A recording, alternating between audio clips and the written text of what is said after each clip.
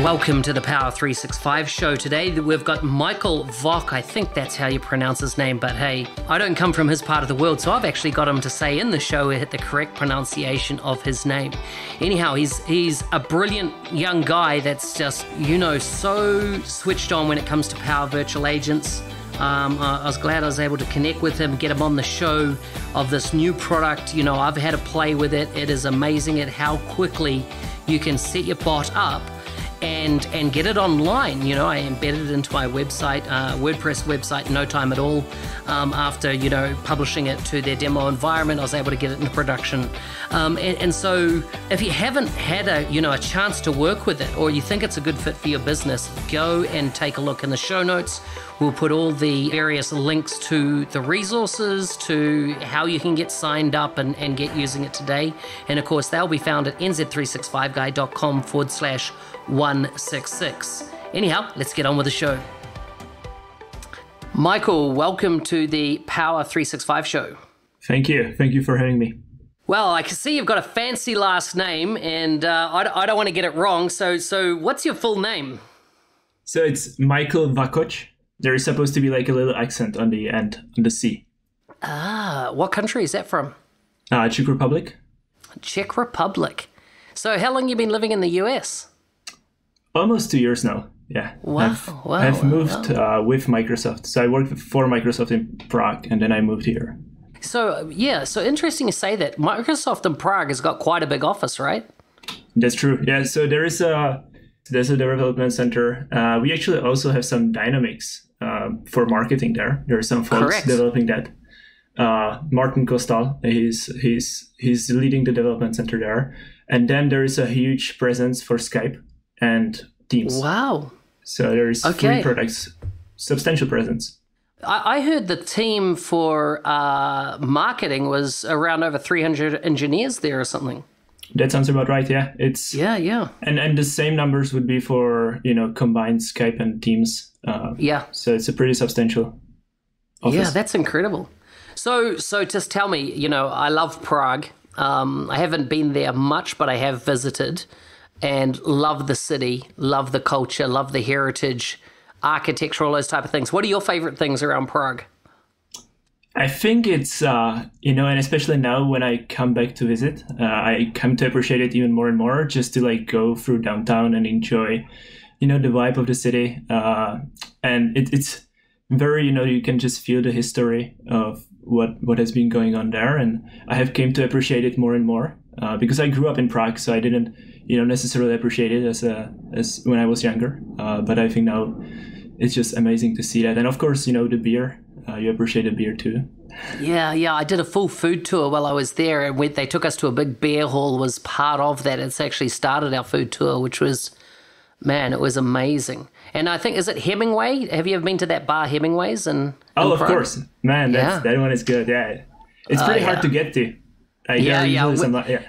I arrived in from London and probably landed at about 11 o'clock at night, and the first thing I did was went to Hemingway's because just its reputation, That's right. That's cool, man. It was good, man. So tell me, what brought you from Prague to the United States? Yeah, so as I said, I worked for Skype there for about 2 years. I did my internship back in the days. So when I was still in Prague in college, there was an internship opportunity at Skype. So I did an internship there. And then after school, I started full-time. I worked there about 2 years. And then there was an opportunity to work on Teams in Redmond. That's what brought me in, actually, the Teams opportunity. I worked for Teams for Education. So what we did is we, integration with learning management systems like Canvas and so on, and how to bring that to Teams. So that was really the trigger. Very cool. Very cool. And have you left all your family back in Prague, or do you have family over with you, or what? So my parents and my brothers, they're all still back in Prague. So I left them there. We still meet up pretty often. We just went to New York for a nice family trip. So it was cool. And now I live in Seattle with my wife. And just to get a bit personal, is your wife American, or is she from the Czech Republic as well? She's neither. She's from India. Oh, wow. Okay. And did you meet her at Microsoft? I did, yes. She works in a different team. Yeah. I love it. So cool. I didn't realize that you had a background in Teams. And so I'm just going to ask you a little a digression question there. And if you don't know it, like, that's fair enough because you might not. But, at the moment, if you want to use Dynamics 365 in Teams, you can do that. But you can't use native CDS, can you, just yet in Teams? Is that right? As in from building an app directly into it? So yeah, I don't know that. I actually haven't tried it yet. So I wouldn't know. It came up in the conversation today, and so when you mentioned Teams, I thought I'd just riff and see if you did. Anyhow, but I would say if it's not supported yet, Teams is a super big growth opportunity for everyone. So I'm pretty sure there is someone thinking about how to support the full experience so that there's no limitations. Yeah, exactly. So how did you transition from Teams into Power Virtual Agents? Yeah, that's a good question. So I actually worked with someone who then transitioned into Power Virtual Agents, who was also working on Teams, and he was building his team in Power Virtual Agents, and so then he reached out to me with an opportunity. So I joined his team about earlier this year. It was before Power Virtual Agents went to public preview, which happened in June. And actually we went, I don't know if listeners, I think there might be some confusion, right? Because we went to public preview as Dynamics 365 Virtual Agent for customer service. But in Ignite, which happened around a month ago in November, we announced the rebranding to Power Virtual Agents and becoming part of Power Virtual Power Platform. So yeah. So yeah, that totally makes sense. And product names change, right, as things evolve, and nomenclatures like the word power has been rolled out. We saw it with Power Automate changing at the same time. So not unusual. But one of the subtleties of that change was it was formerly targeted in that phase as a customer service thing, but now it's actually available directly to CDS, right? So anybody can use it as part of apps that they build. That's right. Yeah, so basically the reason why it started off a bit like a customer service solution was because it's easier to focus on one specific area to prove a concept. We did it very successfully with our public preview feedback that we heard back. And so it was very clear from the beginning, but the vision was always that this is going to be useful beyond customer service.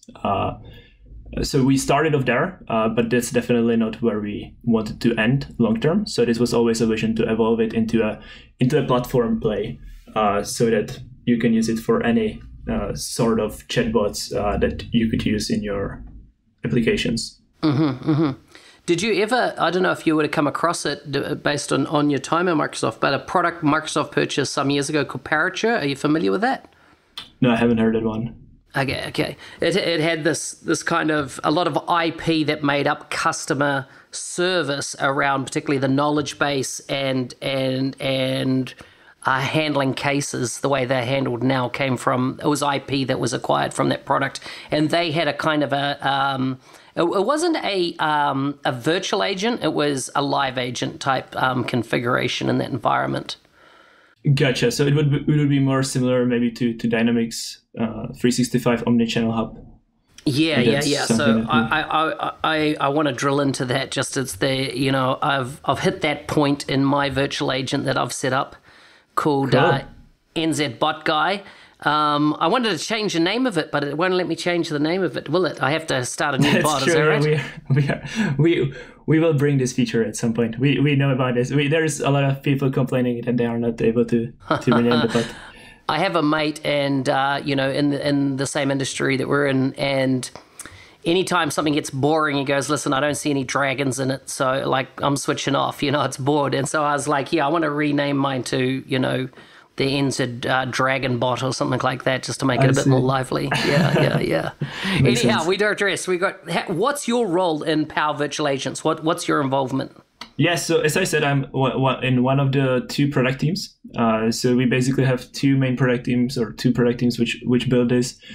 We kind of try to the way how we are structured is we think about the personas that use the product. So one team is really focused on the people who create the content and alter the content itself, and then there is another persona which is the person who manages the bot itself and multiple bots, and who kind of does the more of a bot manager role as well as admin kind of experiences. So I work on the admin team and bot manager team, and personally I worked on the licensing and the onboarding for that system. So the SKU, or the actual product that we shipped on 12/2 when we had the GA. So I shipped that SKU for that people can actually purchase it. Wow. Okay. And so this is the $1,000 for 2,000 engagements or something, is it? That's correct. Yeah. So it's 2,000 sessions, build sessions, what we call.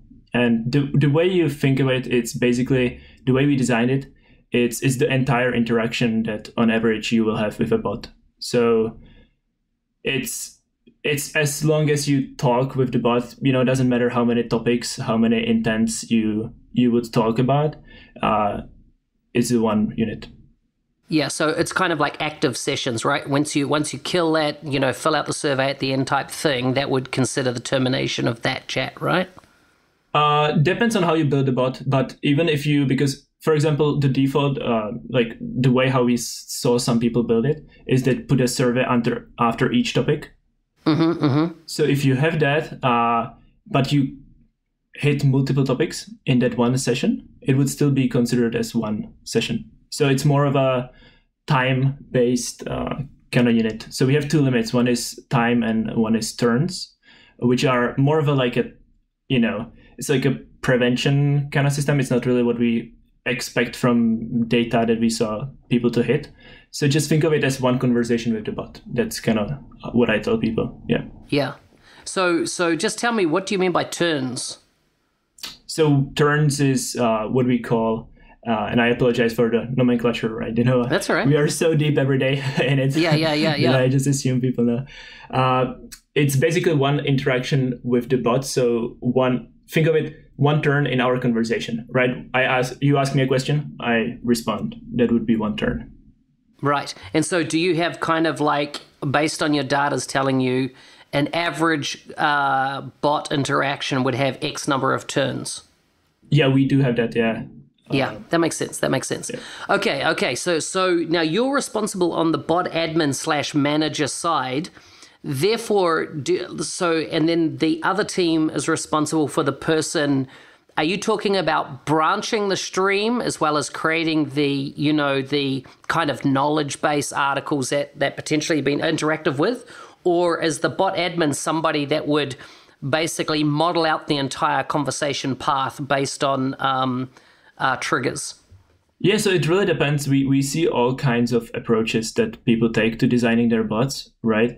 And I think we get a bit to the personas that create a bot. So what we have seen with some companies that we have worked in the past, big companies that have used kind of sort of version 1 of this product, which was very similar to this Power Virtual Agents implementation, is there is designers, content designers that actually go and develop that content itself on a high level structure, and then there is subject matter experts who go and actually fill in the details because they know it the best, right? Yeah.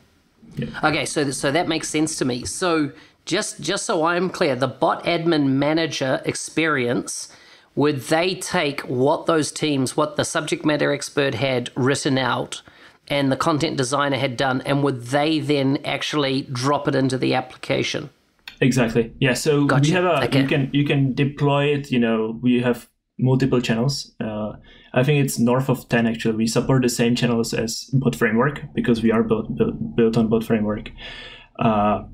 So we support web chat. You can just put it on your web. You can put it into Teams. You can put it into Facebook Messenger, and many other channels where you can just deploy the bot. Yeah, when I deployed my bot the other day, I was impressed at how many channels were already loaded that you could drop it into.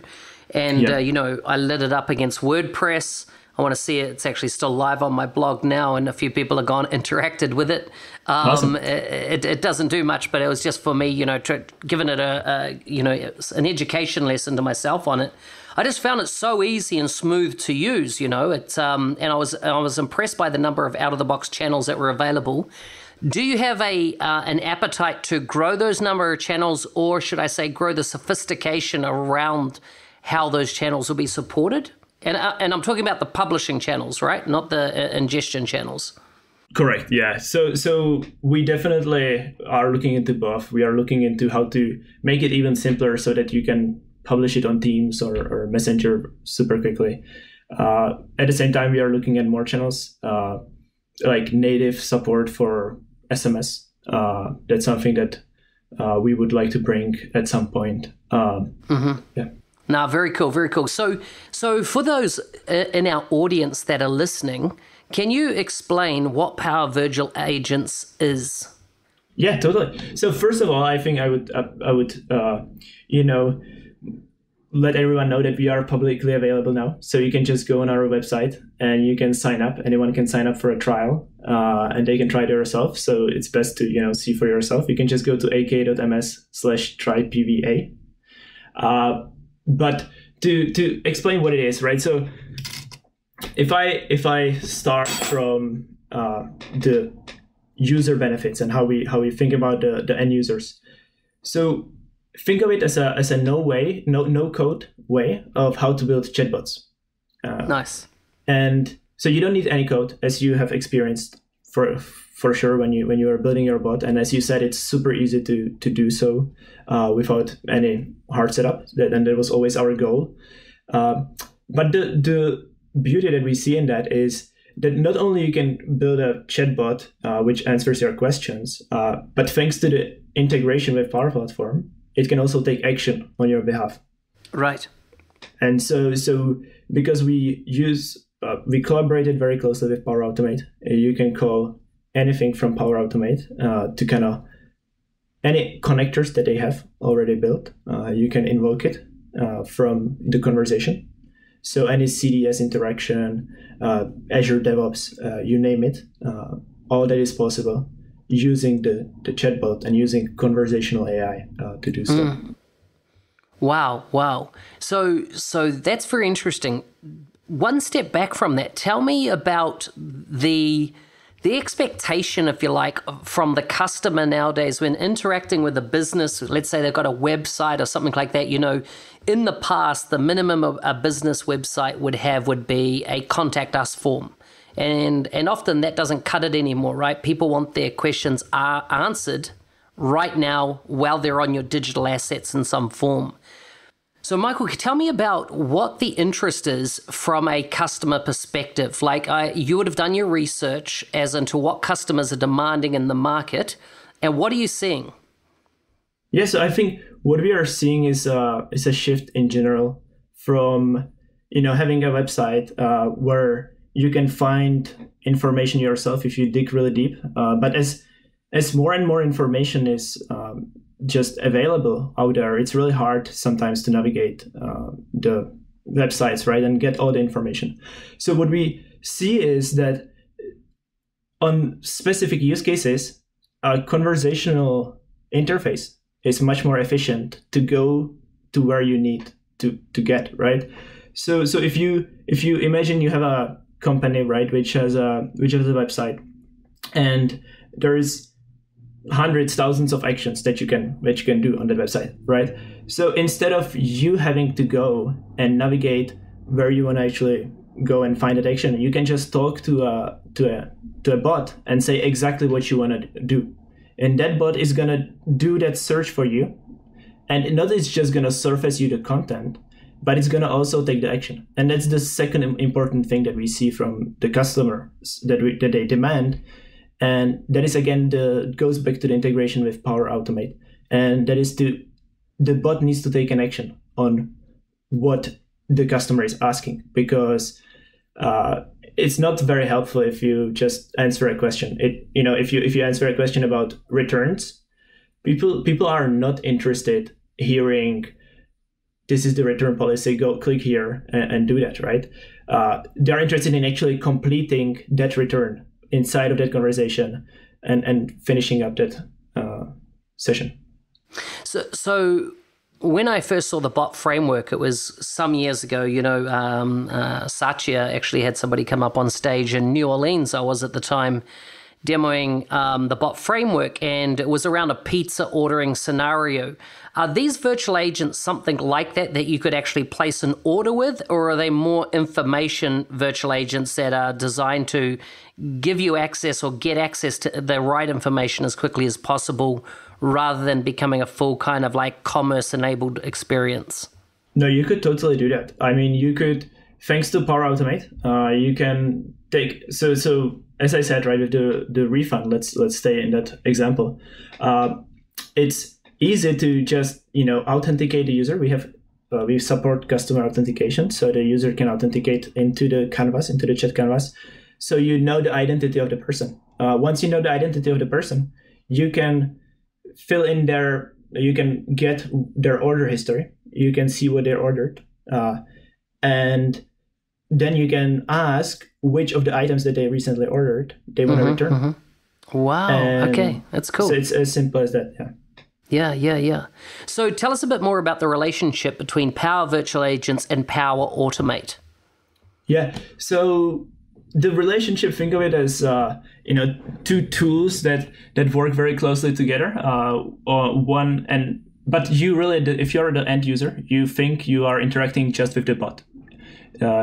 You don't really know that there is Power Automate in the background, who the bot author, who was able to use it to take the action. So what that means is, if you design a dialogue in Power Virtual Agents, you have these nodes, what we call nodes. And one of the nodes, for example, is a question, right? So just a question and an answer. But one of them also can be a trigger to Power Automate. So what it does is you trigger either you build a new Power Automate flow that you want to use, or you just go in there and you build a new one for that particular need. And there is a native integration that just makes it super easy to call Power Automate, where you can already leverage I think over 270 existing connectors to access your data. Access the data in CDS or any other system that you have used. So tell me about the CDS story then, because as we discussed before, the dependency for Dynamics 365 was removed, right? So now apps can be built directly onto any CDS instance. Is that right? That's absolutely right. Yeah. So to build a Power Virtual Agent, you actually need a CDS environment.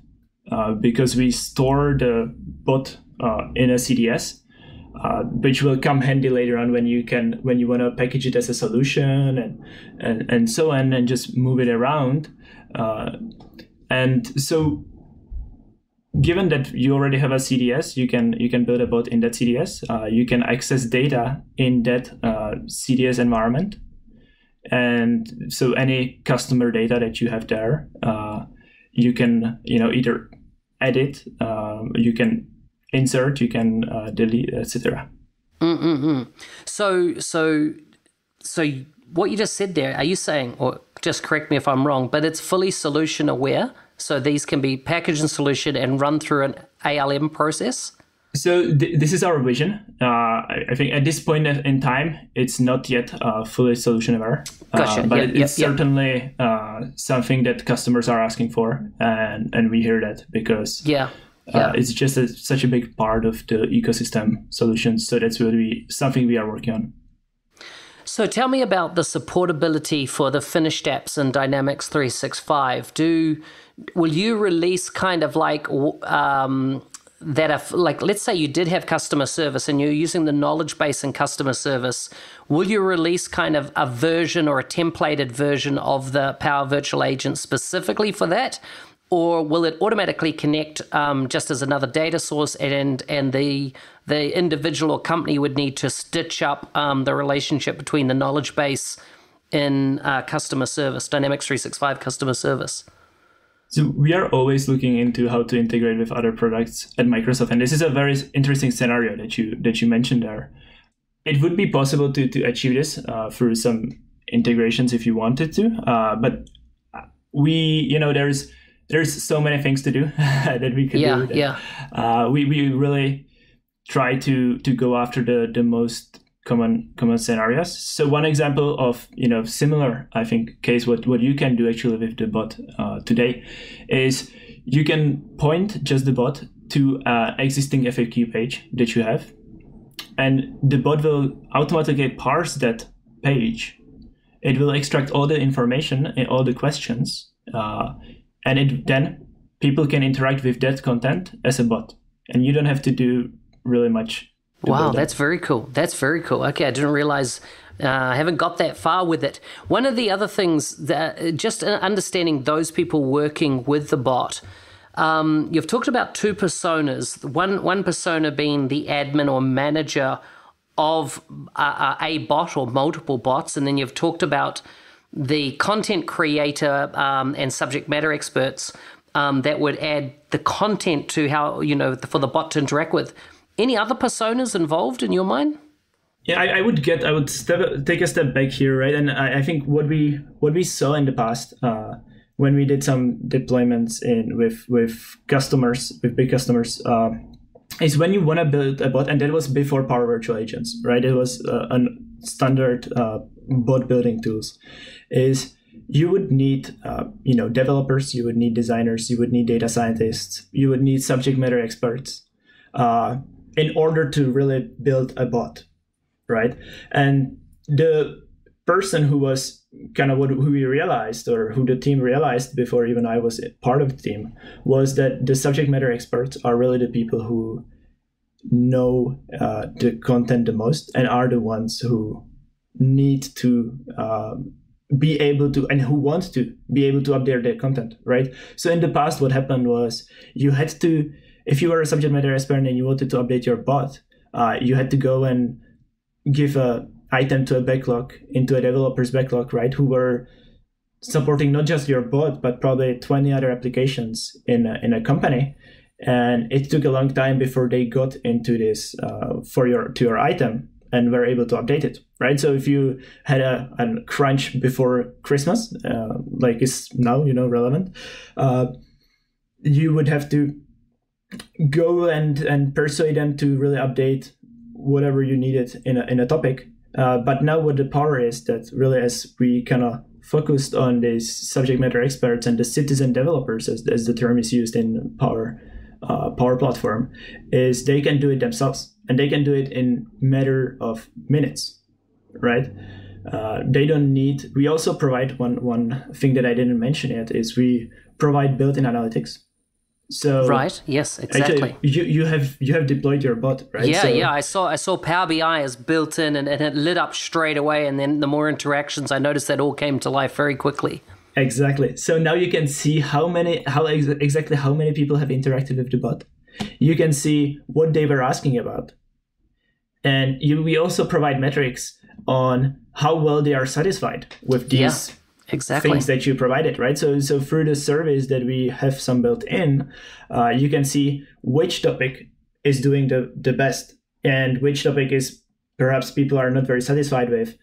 And that really empowers the subject matter experts to do the job of all these other people. And basically they don't need the whole team and rely on a data scientists to create a data dashboard and pull data. To do all that, you can do it yourself. Well, one of the things that Paracha had in it was this concept of case deflection. So, for example, the bot gets the correct answer, so therefore there wasn't a need for somebody to interact with a call center or support desk or something like that. Are you measuring case deflection, or having some metric around that if this wasn't resolved here, it would have gone to a support call? Yeah, and we do actually. We do have we call it escalation rate. We don't call it deflection, but what basically is you can escalate it to a human agent.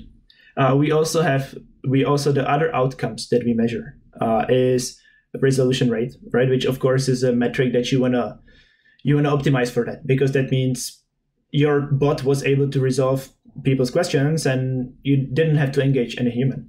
And then we also have a metric for abandoned rate. So that tells you how many people just weren't very satisfied probably with the topic or didn't get the right help, and so they just left. And so just coming back to this escalate topic, this is a very interesting, I think, point which we didn't talk yet about. And that is you can build a bot which, has 20 topics, but there is still something which you might not be able to fully automate, or you might not want to fully automate.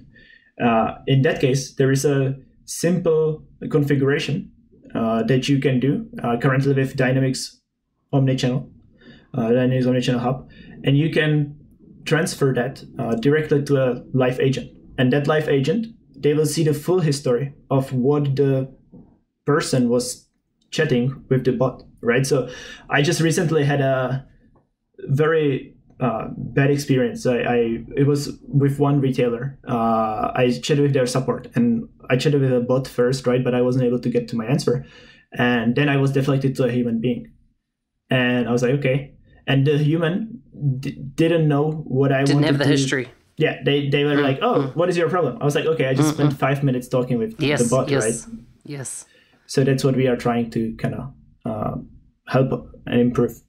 Yeah, because something like that can create so much frustration for a customer when they're just like, I've just explained that to your organization. Yes, it might have been a bot, and now you're asking me to do it again. Like, it's very frustrating. And you think about it, right? The customer is not thinking that, oh, it's super complicated to build this. Mm-mm. They don't see that, right? They see exactly as you said. They see one company. I'm talking to the same company. Why do you not know? Yeah. Agreed. So what type of industries are you seeing adopt the technology now, or even what are you targeting? Specific industry personas? So, of course, we started as customer service, right? So we see a lot of interest from customer service. But beyond that, we see a huge interest for internal-facing bots, which is almost caught us by surprise. But a lot of companies want to improve their processes internally. And I think as companies grow and they face more and more questions from their employees, they want to build something automated which can help them either with onboarding or even later on with their being in the company. So even, if you want to learn what is your vacation balance, you could do that for a bot, right? So we see that, and beyond that, we see sales, we see marketing very interested in using the technology to enhance their experiences. Yeah, I totally see it working in that space. What do you do around the scenario that the bot gets to a point that it doesn't have the answer? For whatever reason, let's say a subject matter expert didn't write anything for that particular question, or the person asking the question might have used a nuance of language that didn't allow it to flag against a particular response. How do you kind of pick up those and also uncover the patterns so that you can make sure, hey, we actually need to go and write something because 5 people have asked the same question and each time we've not had the correct answer because the supporting data is not there. Do you have any way of making sure you're capturing that so your content creators can go back and rewrite the missing information based on the customer demand? Yeah, and that's a very spot on question.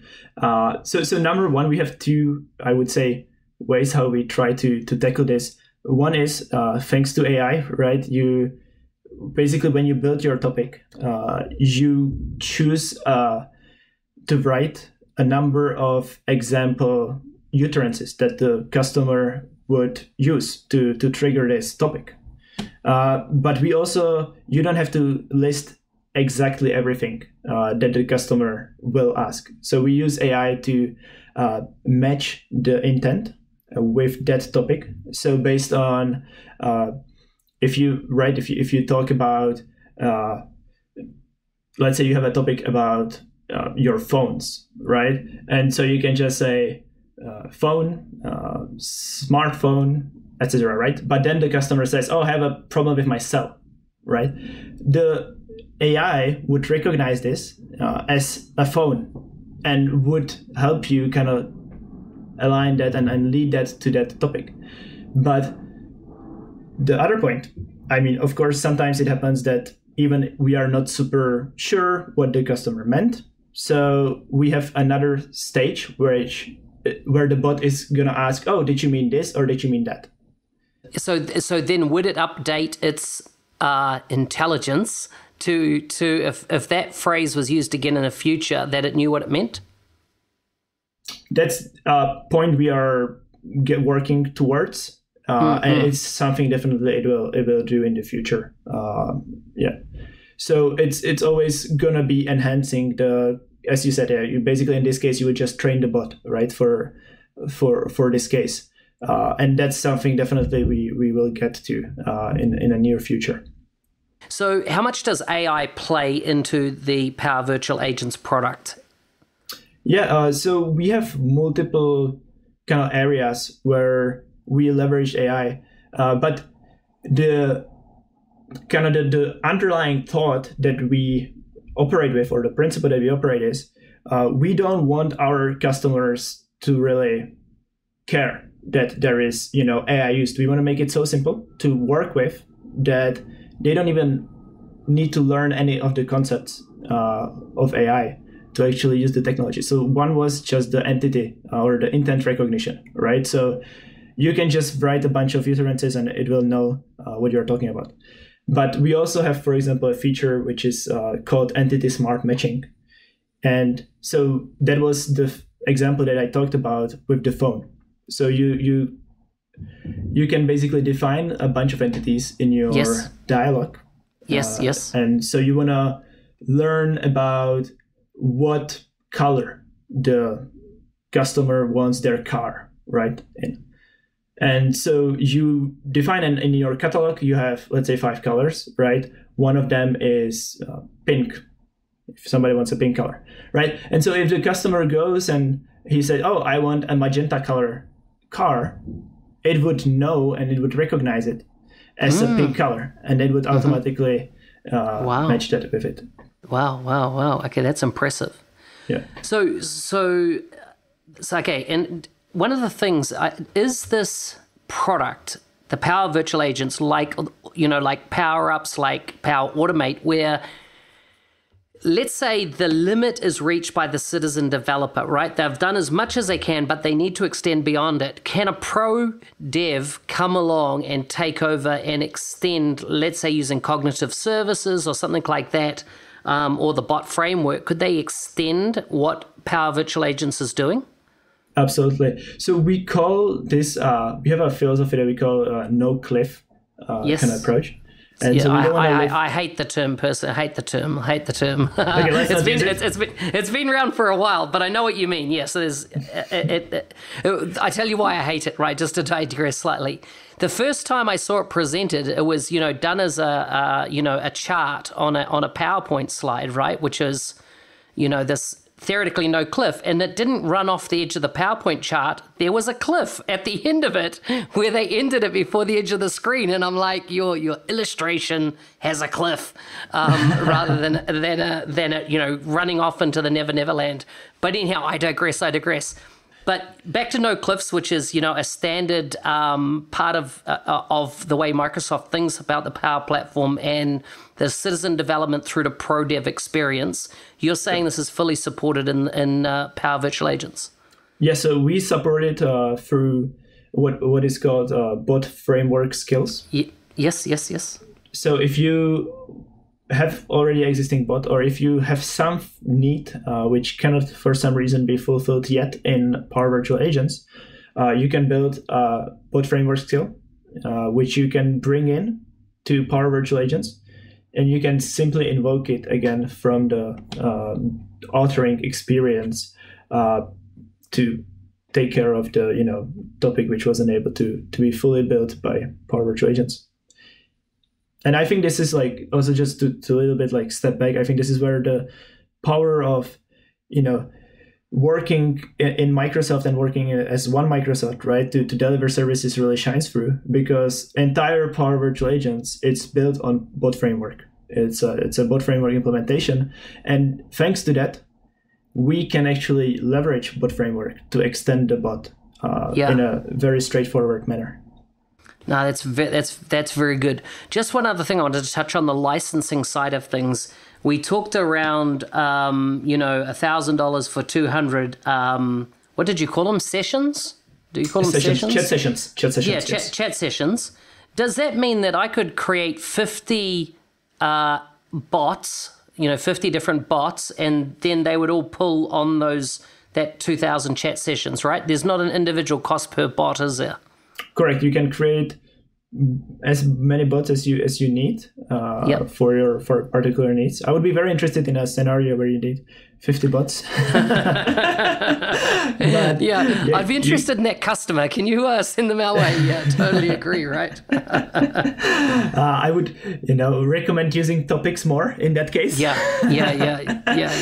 But yeah, you can do it. So it's gonna be pulled across the bots that you create in that. And one thing I would also like to highlight is, which we stress kind of with the rebranding, is you don't need any pre-existing Microsoft technology, basically, to use Power Virtual Agents. You can purchase it. If you purchase Power Virtual Agents, you automatically get provisioned CDS environment, CDS capacity, so you can build your CDS environment.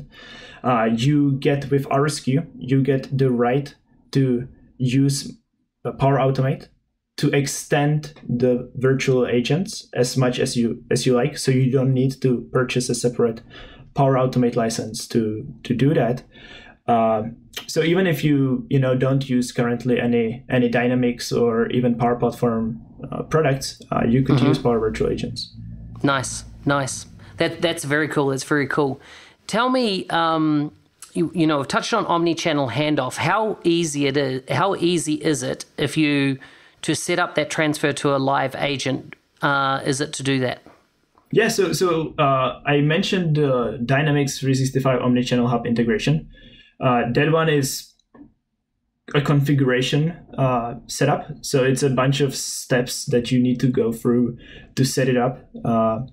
It's not as, we don't think it's particularly complex. I mean, of course, there is some things to create, but as a citizen developer, which is always our kind of bar, you would be able to do that. Now, you can also integrate with any other live agent solutions like LivePerson, etc. But for that, you will have to write some custom code or leverage their experiences to kind of integrate using the middleware into there, mainly for the handoff, for the contextual handoff, so that you also transfer the handoffs and the customer doesn't have to repeat themselves. Yeah. Can I give you a scenario and you tell me whether you think you could build it? Let's do it. Okay, so here's my scenario. I have Power Apps on my iPhone, right? And I have a virtual agent on my website, and somebody, they want to get handed off to talk to me directly. Could I, using Power Automate and Power Apps and Power Virtual Agents, could I make it that, this is not an enterprise grade thing, but it would actually pop a notification on my phone. I could jump in and just start texting them backwards and forwards through Power Apps? We could do the notification part. Yeah.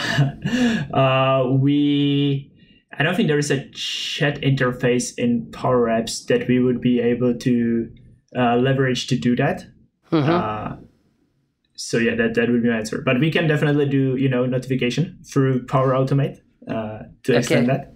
Yeah. Well, let's put a challenge out to the listeners and see who's going to be the first one to demonstrate a Power App using Power Automate through to Power Virtual Agents and it being a two-way conversation. Let's see if somebody can be really creative and come up with a solution. I love it. Yeah, let's see. Before we get on to some quick-fire questions, is there anything else you want to add? I think you you asked the right questions. So it's good. But I mean, as I said, like The product is out there. It's publicly available. Just go to aka.ms/trypba and check it out and let us know what you think. All of the PMs on the product are very active either on LinkedIn, Twitter, or the communities. Excellent. So if you have any questions, just post it on the idea. We also have a community, so post it there. Or we have an ideas forum where you can just upvote, things that you would like to see in the product. Yep. And we monitor that daily. So excellent. So you monitor ideas daily. They've got the Dynamics forums, the Power Platform forums, that there will be a channel dedicated to Power Virtual Agents that people can, and the community can get involved in Q&A in that channel. Is that correct? Yeah, yes, exactly. Yeah, fantastic. Okay, let's get on to some quick-fire questions. Are you ready? These are random questions. Come out of, All right, let's do it. A different world. Okay, here we go. Okay, here's your first one. This is a deep question. What are some of your personal rules that you refuse to break? Okay, I will never smoke. I think that's my rule. Good. I think this is fundamental. You couldn't. Yeah. It's good. It's good. No, hey, that was a good, solid answer. What was the worst haircut you've ever had? Oh, so I have a funny story on that one, actually. So when I was very little, I think like 6, 7, we decided with my brother, who was 2 years older, that we will do a haircut at home. We were like, it's not that hard. So we have hidden behind a sofa, and he has started cutting my hair. But my mom has interrupted us in the middle. So I ended up with just like half cut hair, which I wore for a couple of days after before I actually went to a hairdresser. I love it. I love it. If you could compete in the Olympics, which sport would you choose? Cycling. Cycling. I actually, a side story there. I did a lot of cycling, road cycling, when I was younger. I was in France trying to become a professional cyclist. Wow. Before I went to college, I had some injuries, so I had to go back to college. But my brother, he made it. He is a professional cyclist, and he actually did compete in the Rio de Janeiro Olympic Games in cycling. Wow, that's epic. That is so cool. I'm glad I asked that question. Okay, here's your next one. What show on Netflix did you binge watch embarrassingly fast? I don't know about a show, but I just watched Irishman. And that's a really good movie. I would recommend it. It's with Al Pacino and Robert De Niro. Nice. Awesome actors, really good. So it's a 3.5 hour movie. Wow. And I binge watched I watched the thing in one run. So really The good. Irishman. I'll have to check it out. Would you rather not have arms or legs, and why? Oh, wow. I think both would be hard. Yeah, it's hard for you, right? Because you're into cycling, which uses your legs, but you're into coding, which uses your arms. I think I would use my arms more. Okay, that's good. Last question. What's something about you that surprises people when they first hear it? That I'm from Czech Republic. Most people think I'm from Sweden or Germany. Oh, wow. Well, very close countries, right? Very close countries. Yeah. Still Europe. Michael, yeah, it's still Europe. Is there anybody you recommend as a guest for the podcast in future? It's a good question. I would recommend Omar Aftab, if you can get him. He's the GPM for Power Virtual Agents. Yeah. And he could tell you even more about, I think the future of the industry. His vision is amazing. Excellent. I like it. Michael, it's been great to have you on the show. Before you go, if people want to kind of follow where you're blogging or social media, where can they find you? So I'm on Twitter and on LinkedIn. That's usually where I'm present. Just Google my name with the social network, and you should find me there. Just shoot me a message. Tell everybody your name again, first and last. Michael Vakoc, and the last name is spelled Vakoc. Hey, thanks for listening. I hope you enjoyed that show. My name is Mark Smith, otherwise known as the NZ365 guy. I try to do these podcasts, get 2 podcasts out, or 2 shows out a week, 2 episodes a week. Every Tuesday I do, every alternate Tuesday, I either interview a Microsoft employee generally from the product team. And the alternate Tuesday, I interview somebody from the community, whether the business side of Microsoft business applications or people that are, got their hands dirty at the coal face and working with the technology. The other show is on a Thursday, and it's where I interview the various MVPs in our community, talk about their journey, what they're involved in their day-to-day, how they became MVPs, and really, what does the world look like from their point of view, because there's not any two MVPs are not the same, right? They're quite unique, but they have some very interesting insights to the industry that we're operating in. Remember, full show notes can be found at nz365guy.com/166. I'll see you next time.